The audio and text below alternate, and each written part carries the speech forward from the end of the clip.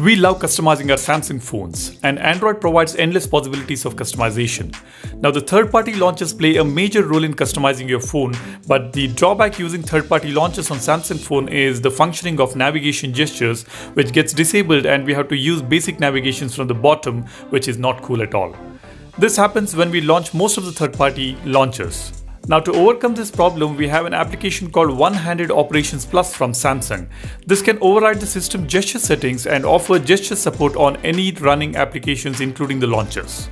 As good as that sounds, that is just one of the features it offers, and there is more to it, which I will discuss in this video. Welcome to Apex. If you are new here, make sure you subscribe and leave a like if you find this video useful in any way. I'm targeting 10,000 subscribers by the end of this year, and it's a long way to go, but please show some support and hit that subscribe button, which will be really encouraging. Now, this application is not a new one. It's been there for some time, but I'm sure not all of us are using this. This is an official Samsung application available for Samsung phones on Play Store as well as Galaxy Store.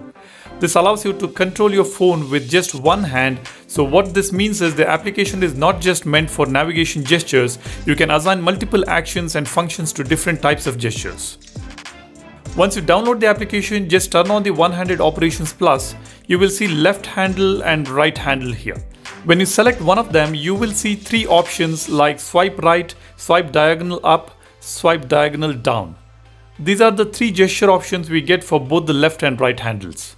So now you can assign a particular function to these actions. Let's select straight right.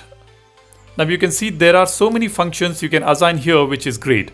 Apart from basic functions, we get to set menu key, volume up, application screen, previous app, open quick panels, screen off, close all the apps, torch, split screen view, screenshots, and many more. Here I have selected task switcher for straight swipe so that it is easier for me to get a quick access to the applications which are open and running. I have set screenshot for diagonal up and quick tools for diagonal down. For the right handle, I have selected back key for the straight left because I am a right-handed user, so back key from right handle is more convenient for me.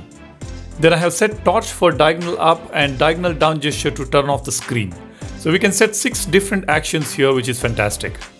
Now, to improve the experience here, this application allows you to personalize the way you use these actions or gestures. You can increase the touch width, you can increase the touch area size, and move the swipe area from top of the phone to bottom. You can even increase the swipe distance. This makes it a very versatile application for gestures. There is an option to customize your vibration levels when you swipe. I have disabled it because it's kind of annoying to have your phones vibrate on every swipe and battery is going to take a hit. So it's amazing to see this application being so versatile and change the way you perform swipe gestures on the phone. In the beginning, you might find it difficult to get used to all these swipes, but once you do, you are going to use it more often for sure. That's all I wanted to share with you guys. Thanks a lot for watching. If you find this video useful, leave a like, and yeah, check out the channel and hit that subscribe button as well. Until the next video, you guys take care and stay safe. Cheers. Bye-bye.